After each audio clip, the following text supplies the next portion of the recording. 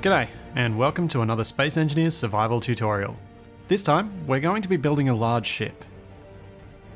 This tutorial is going to run a little differently to my previous videos. It will be a bit of a warts and all look at how I go about designing a ship, in order to avoid the dreaded brick.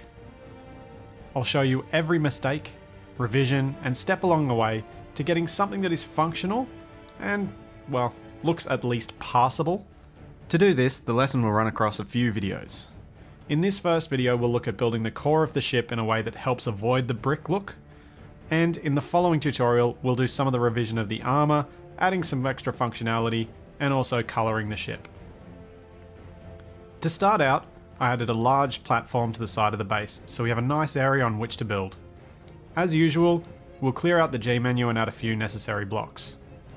The blocks to add for the start of this build are the hydrogen tank, refinery, assembler, small cargo container, reactor, landing gear, and the basic light armor block.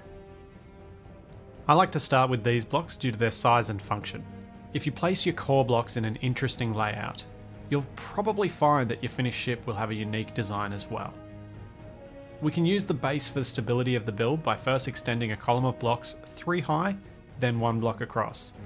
This will allow us to attach a landing gear directly to the station, and if we leave that first column attached to the base throughout, then the ship will draw power from the base until it has its own.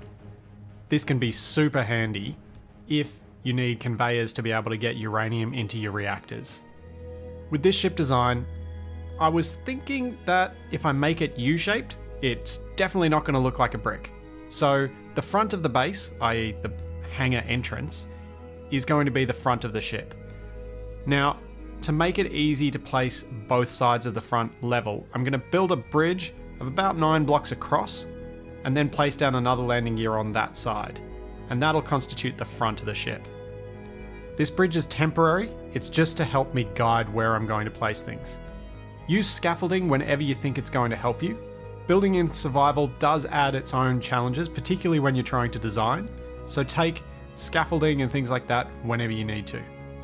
This ship is sort of going to have an axis of symmetry, and that axis of symmetry is going to divide a block in 2. That means I need an odd number between the 2 landing gears. This is why I actually counted out the blocks instead of just going, 10, that'll work. When designing a large ship, I like to put down the largest blocks first. These are the things that guide how much space you're going to need, and in survival you can't really just delete, copy, paste and all these other things that you can do in creative, so if you're designing in survival, this can be really helpful. The largest blocks on this ship are going to be the hydrogen tanks. These are 3x3x3 cubes, and we're going to need a lot of them. We'll build 2 rows of 3 each, extending from directly above where the 2 landing gear are. The idea being that those landing gear are going to support the weight of the tanks, and imagining that Space Engineers has some degree of structural integrity, I find it helps with my designs for survival ships. With how big these are and placing 3 of them in a row on each side, you can get an idea of how this ship is going to take shape. The cockpit and all of the refinery section will be towards the rear. We'll have the 2 sets of tanks leading on either side. With the tanks laid out as we need them, we're going to need some way to fill them. And we can't just put ice directly in them. We need to fill them with hydrogen from an oxygen generator. So, rather than trying to fill 3 enormous tanks with just 1 generator, let's put 1 on each side. Let's grab it out of the G menu and attach 1 to the back of each set. While we're in the G menu, let's quickly grab the conveyor blocks as well, as we're about to need them too. I'd like to place a conveyor tube between the hydrogen tanks and the generators, just in case I want to add something in there later, but unfortunately I've forgotten interior plates, so we'll be back in a second. Pop those conveyor tubes in place, and then attach the oxygen generators to the back of them.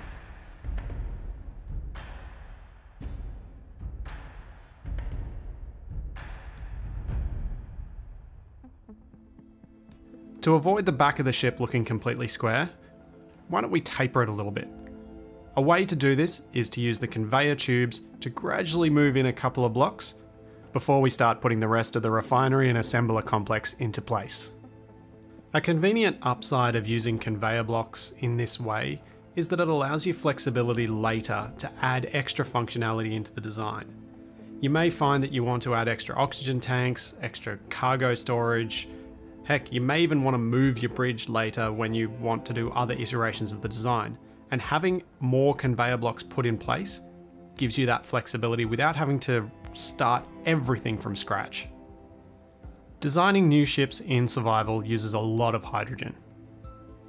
What I like to do is place down a few blocks, come back out, get an overall view of the ship, go back in, place a few more. As you can see, that's how I'm going to build these conveyor tubes to get a feel of where they should be.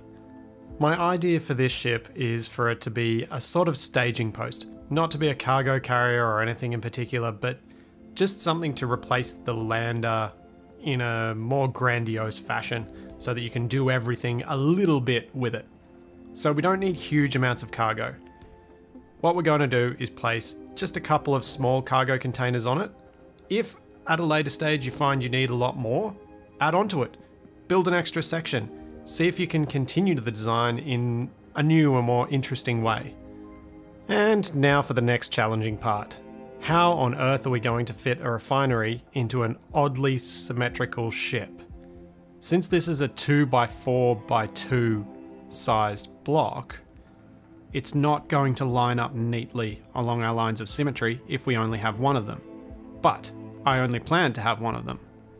So, one of the things I like to do in designs is have the rough overall thing seem symmetrical, but much like the Millennium Falcon, have a little bit extra on one side, have a little bit different on the other side. This creates extra interest and further helps you avoid the brick. Having built the conveyor tubes in from both sides, the refinery no longer fits. So, I'll have to remove one of the conveyor tubes from one side, and I don't want this ship to be extra tall at the back, so I'll need to make sure that the refinery is at most the level of the current conveyor blocks. The scaffolding came in handy to measure how many blocks wide I actually had, and then it's just a matter of rotating the refinery until it fits like I want it to.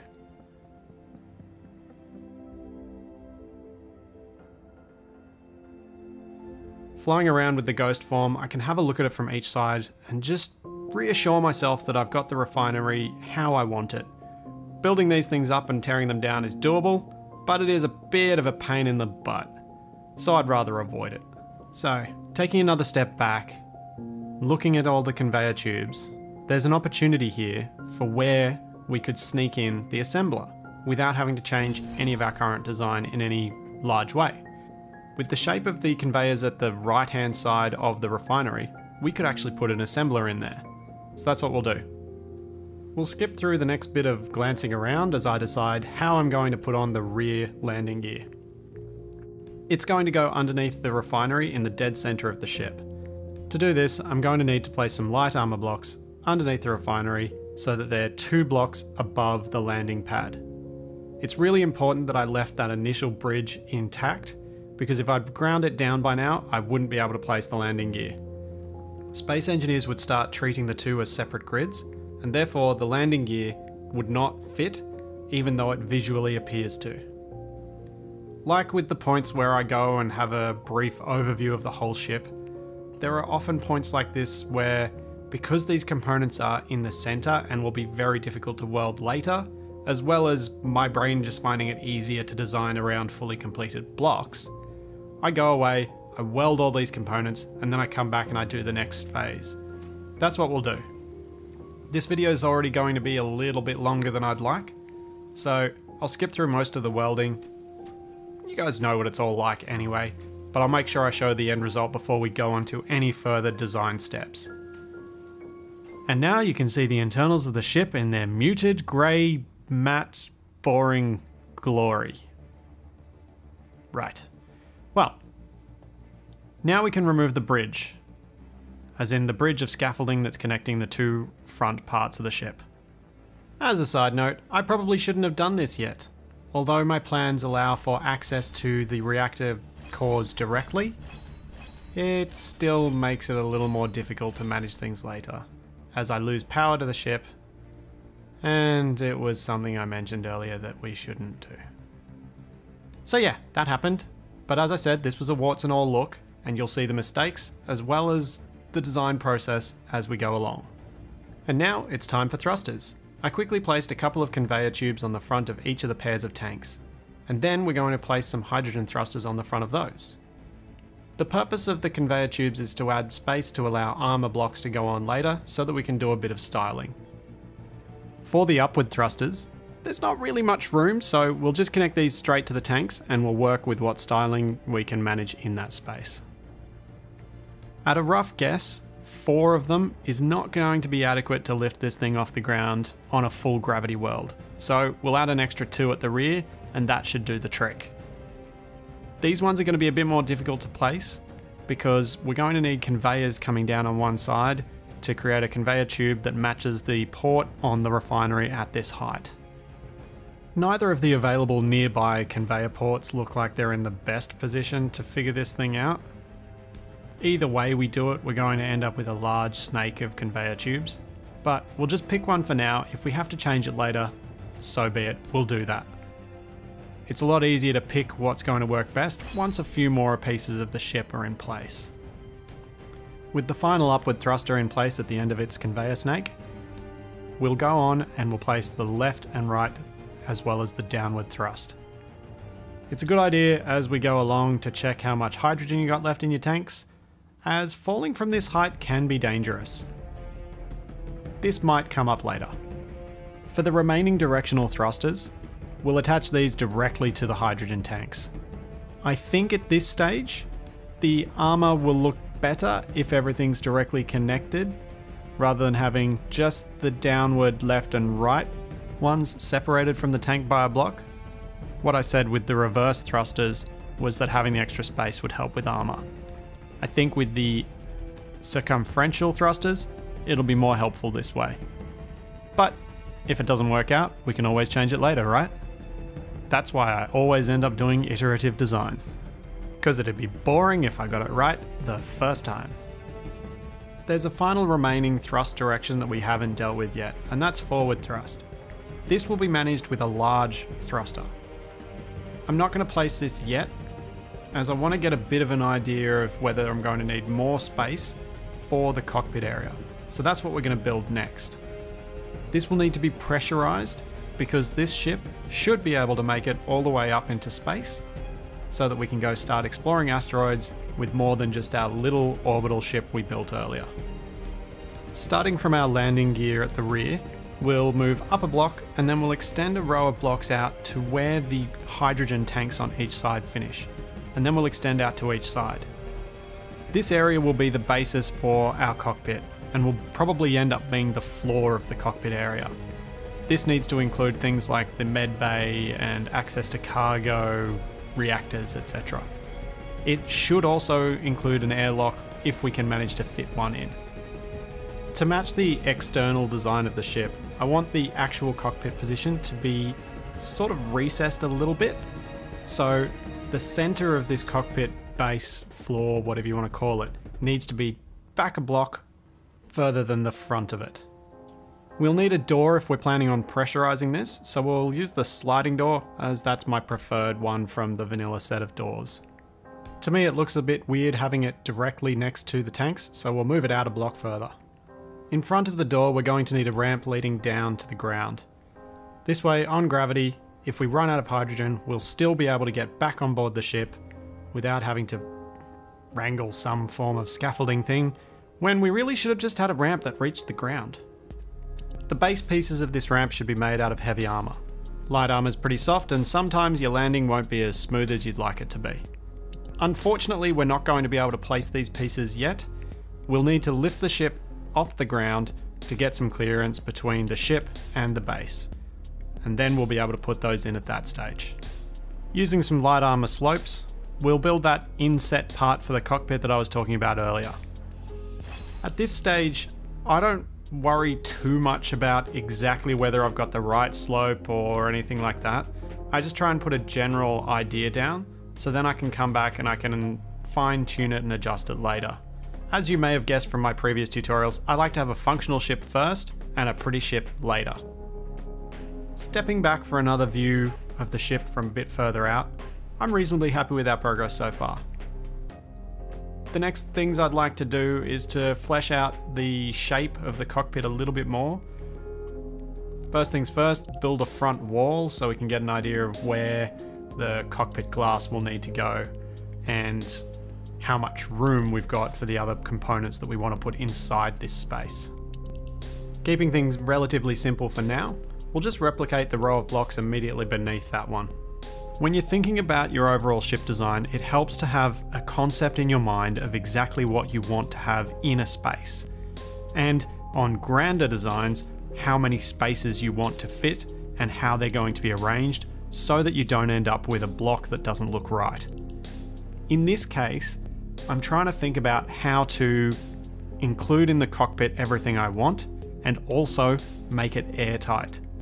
I'll probably get this wrong the first time, or maybe in the first few times.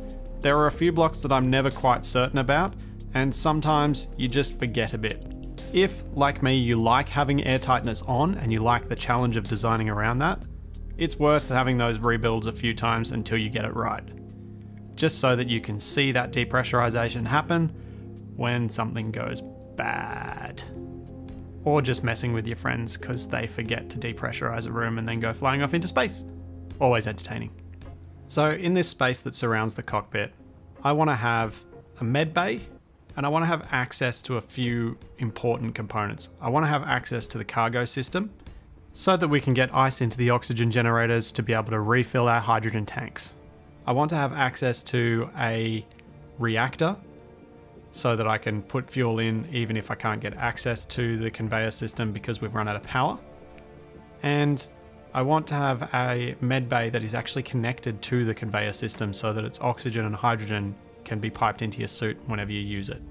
All of this has to be fitted into a place that's pretty cozy and is about to become even more cozy by me having to place blocks to make it airtight. So that's what I'm going to do now. I'm going to go around the edges and find any blocks that I don't think are airtight and make sure that there are armor blocks surrounding those areas and being contiguous with one another so that everything is airtight. As I said before, I'll probably get this wrong the first time and have to do a few adjustments later, but that's okay. That's to be expected. I liked the idea of having armor slopes leading to each of the access points on the cargo system. However, the position of the oxygen generators means that this isn't possible because I would have a hole in my front of my ship, so I don't want that. Instead, we'll have to build blocks straight across and maybe even cover up this port altogether if that's what works better down the line. In addition to looking at your ship from further back, it can be useful to walk through your ship like you would once it's complete. It can give you a bit of a concept of where things are located and where things might look good. There are certain things that probably shouldn't be together, like reactors and living quarters. At least in very large ships, that should probably be the case or a consideration that might help you design in a way that's interesting and varied. A convenient use for the two ports on the oxygen generators is a vent. We're going to need to pressurize this area, so why don't we put a couple on here? One for each oxygen generator. And now that we've got a rough layout of our cockpit area, let's try and work out how to build an airlock. These can be a little bit difficult, particularly when you've got space constraints. But I think if we offset the two doors by just one block, the vent that we've attached to the oxygen generator on this side of the ship should be able to pressurize and depressurize this airlock, and the angled light armor block that's on the exit of the door should sit nicely and allow us to still pass while maintaining the airtightness of the space that our actual cockpit seat is in. Viewing the airlock from above, that corner piece doesn't look so great, and I don't think it'll look so great once it's finished. So let's remove it and replace it with a full block. One of the last remaining major ship systems that we haven't put in yet is power.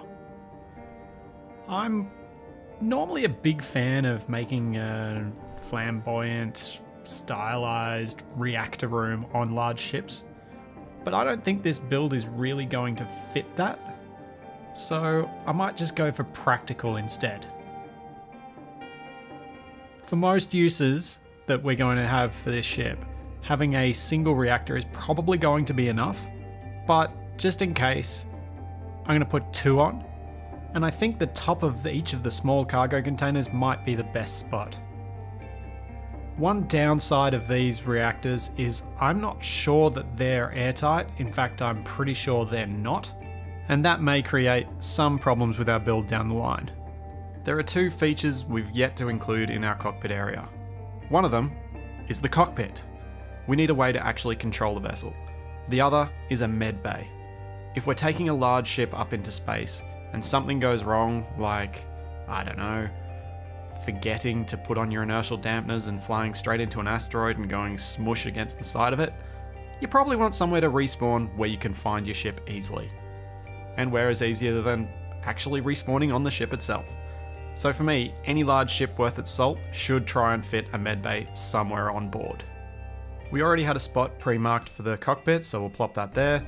And then the med bay, we'll place it near the rear so that we have access to the conveyor ports that are on the refinery. We want to connect the med bay up to the conveyor system so that we get both oxygen and hydrogen whenever we recharge at the med bay. For the 2 pieces of conveyor that we need above the refinery, we'll use conveyor junctions. These are airtight, so that will help us maintain our airtightness within our cockpit area. The final piece we need to fit into our cockpit area is the piece of glass that's going to sit in front of the control station. Since we've got 2 slopes leading up to where we want to place the glass, we're not going to be able to attach any glass directly where we need it. The edges of blocks don't allow you to connect to, so we're going to need to figure out another way to support it. Conveniently, we've seen a solution to this problem already. If we use a light armor 2x1x1 slope tip, we'll be able to create a support for the glass above it. You can see that this is exactly what's used to create the support for the large piece of glass on the front of the atmospheric lander we came down on. When you're placing glass, my personal preference is to always have the dark side facing outward. Kind of makes sense because you want to be able to see from the inside out and less so from the outside in, and you can normally work out which way this is from the preview window. Unfortunately, I'm not carrying any girders, so we'll be back in a second once we've got them, and then I'll be able to place that piece of glass. With that placed, we're up to a stage where I like to weld everything to see where I'm at and get a better idea of what to build next. We'll take a look at some more of this build in the next video. See you then!